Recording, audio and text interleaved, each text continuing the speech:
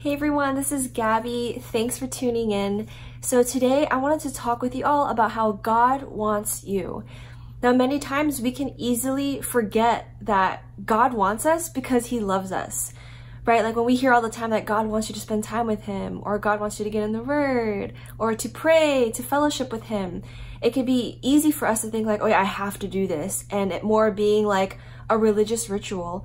But behind it all, the reason why God wants us to seek Him is because He loves us, right? And we can easily forget that truth, that God is a jealous God and He longs to spend time with us.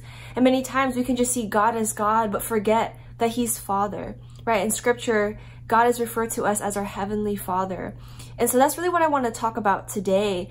And it was just so eye-opening to me just this past week of how much the Lord wants me, of how much the Lord loves me. And I wanted to share with you all just, a little bit of what's been going on with my own life. And, I would say this past 2 weeks, I haven't been intentional with putting God first. And, I used to do that all the time where I would wake up and the first thing I would do is I would just acknowledge the Lord and pray, and then get ready and, start spending time with Jesus, my alone time with Him. However, these past 2 weeks, I have not been putting God first. Like when I wake up, the first thought I have is my husband. I text him, start thinking about the day. I go on social media, and then sometimes I'll listen to my coaching call or I'll do my morning workout, and then I'll seek the Lord afterward. It's still good to put God first, like to make Him our first thought, right? And just in my own life, as I was getting into alone time, I just felt the Holy Spirit convicting me, but convicting me in a way that was showing me, hey, the Father wants you, right? It wasn't just like, hey, you haven't been putting God first, right? You've been like thinking about social media and all the things that you have to do. But it's more so this loving invitation from the Father to seek Him, to give Him my best, right? To give Him my first. And as I was pondering just the reality of how much God loves me, I was thinking about it. And so many times, like we know that God asks us to give our tithes, right? The first 10%. He always wants us to give us our best. He wants our first love, our first devotion. The Lord asks us for our first because He loves us, right? Scripture says that God is a jealous God and He doesn't want our hearts to be given toward any idols or anything that's above the Lord. And so, the Lord was just highlighting this reality to me that He was inviting me to just love Him. And I want to read this psalm to you because this really just hit my heart. And I've read Psalm 139 many times, but the Lord just gave me such deeper revelation of this. In Psalm 139, 17 and 18, it says, "How precious are your thoughts about me, O God. They cannot be numbered. I can't even count them. They outnumber the grains of sand. And even when I wake up, you are still with me." And I love this. And when I read this, I just felt His overwhelming love towards my heart. The fact that God of the universe, like this God that we have, that He loves us so much that He has given so much thought to us, right? Like it says here that the thoughts that He has for us outnumber the grains of sand. Like that's how much the Lord thinks about us. That's how much He loves us. And so He wants to spend time with us. He wants us to know Him, right? And I just always think about, like, for example, if you're in a relationship or if you're married and you have a spouse, like you would want your spouse to think about you, right? Because you love them. And so you want them to think about you. You want to talk with them. And so same thing with God. Like He wants to talk with us, right? Like I can't imagine like how much it breaks His heart for us to go about our day and finally it's like 9 p.m. and we're like, okay, God, now I want to talk with you. When like the whole day He's been wanting to talk with us. He's been wanting us to acknowledge Him. He's been wanting our hearts to just be in fellowship and in union with Him, right? Like even in your car drives or in your lunch breaks or taking those moments just to acknowledge God, like God wants that because He wants you. And what's beautiful about it is as much as we have that family or that friend or that loved one, as much as we can say that they're thinking about us, no one can think about us as much as God does. Like right in that Psalm 139, that verse, it says that His thoughts to us are so precious and they cannot be numbered because they outgrain the numbers of sand. Like as much as my husband loves me, there's no way that he can love me like God, or that he could think of me as much as how much God thinks of me, right? Like the thoughts that God has for us are so much, and we can forget that God actually loves us. We can just get in our minds of like, oh yeah, I have to do this. I have to spend time with God. Well, God is a loving Father who wants to spend time with you. right? Like imagine a father, for example, like your dad calling you and wanting to spend time with you, right? Like maybe many of you right now, you are longing and you wished that you had a parent that is wanting to spend time with you.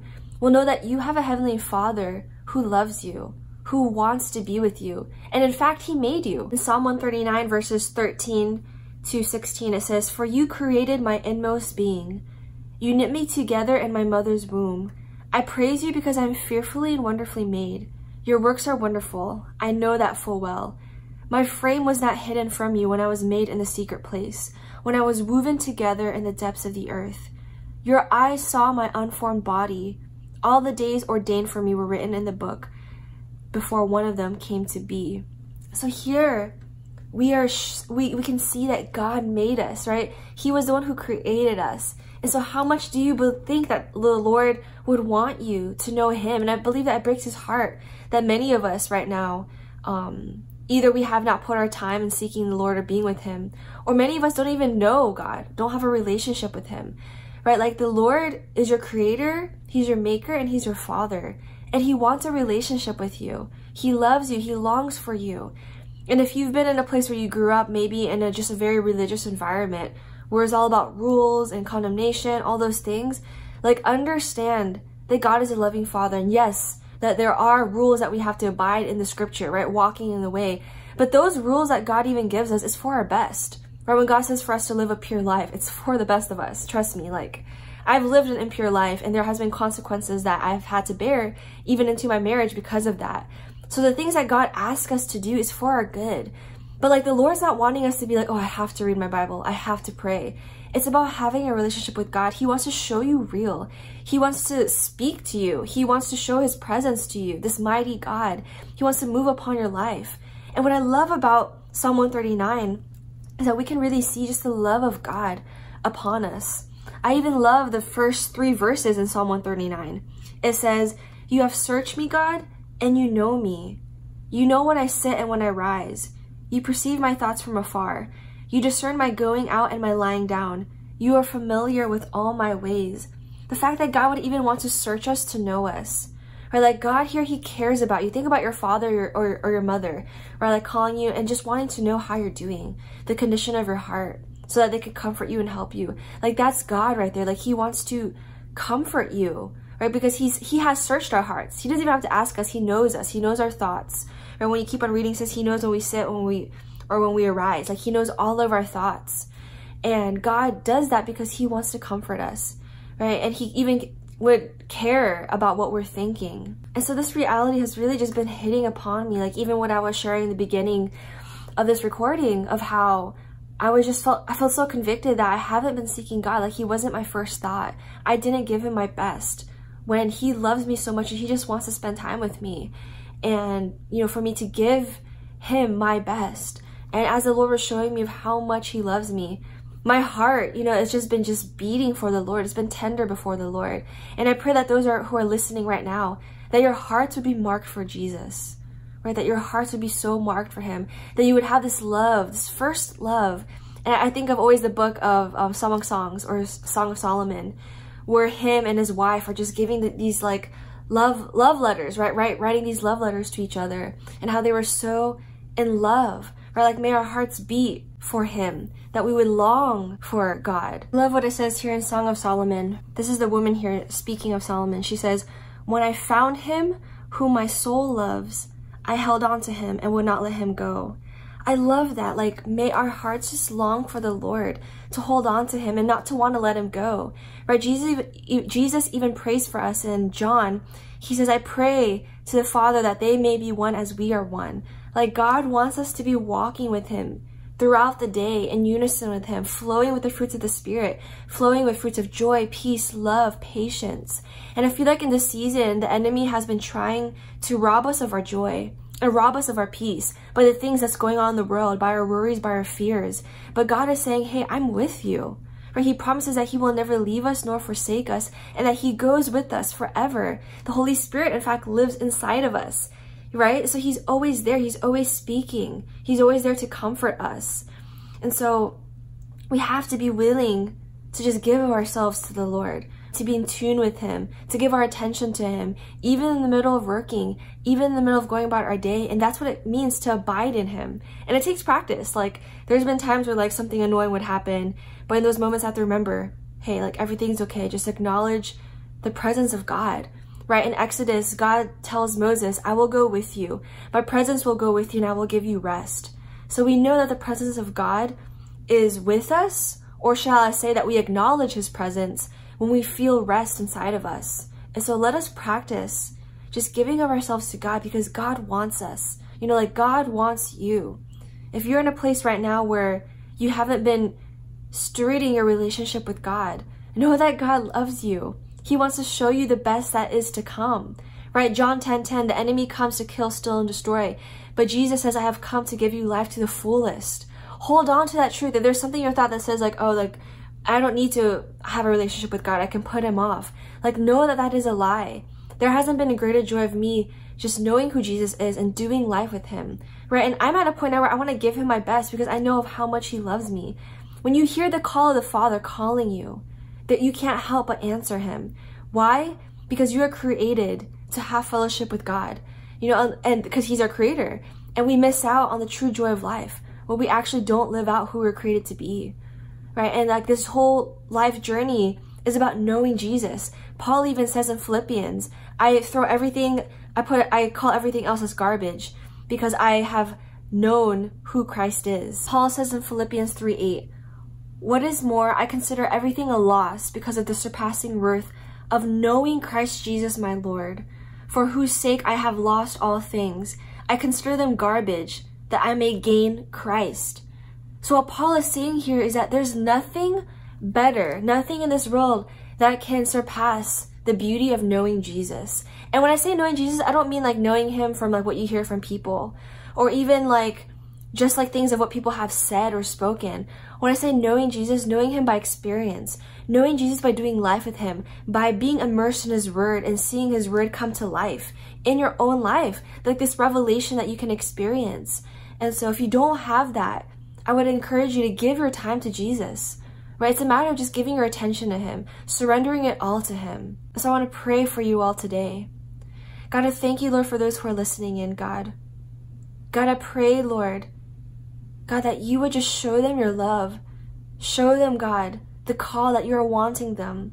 God, that they would have ears to hear you, God, and a heart to be open to receive you, Lord. I pray right now, God, those who may be struggling with shame or condemnation, God, Lord, that you would reveal to them the truth that there is no condemnation for those who are in Christ Jesus. God, that you have covered it all, and that we don't have to think that, oh, we've done so many bad things that we can't be close to you, or that we can't know you, or that we can't live for you.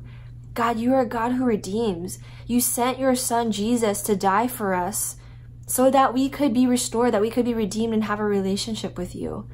So I pray, God, for those who are doubting, Lord, that they would understand that they can give their life to you now and they could have fellowship with you, and that you are calling them, God, and that you still have great plans for them.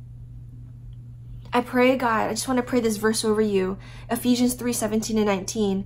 And I pray that you, being rooted and established in love, may have power together with all the Lord's people to grasp how wide, how long, how deep is the love of Christ, and to know this love that surpasses knowledge, that you may be filled to the measure of the fullness of God. I pray, Lord, that those who are listening, that they would be rooted in your love, that they would see how great and deep your love is for them, that we can't even comprehend it. It doesn't even make sense. That you would love us, like who are we? Or the things that we've done bad, or the times that we didn't even want you, God, that you still are calling us, Lord. But it's when we understand, God, the depths of your love, that we can live out the fullness of who you've called us to be, that we can live out in joy and purpose and purity, God. So I pray for those who are listening, God, that you just remind them of how much you love them, that they will start getting revelations in these next couple of days of your love for them. So I thank you, God, in your name I pray, amen. So I pray that this video, or if you listen to the podcast, that this has helped you. And remember that God loves you so much, and you don't have to worry about what you've done or the mistakes that you've made. But there is an invitation that God is asking you right now to come to know him, because he wants you. And so I pray that you've been blessed by this. And like I said, if you haven't blessed, if you're watching on YouTube, don't forget to subscribe. If you're listening to the podcast as well, don't forget to subscribe and leave a review so that more people can be exposed to this.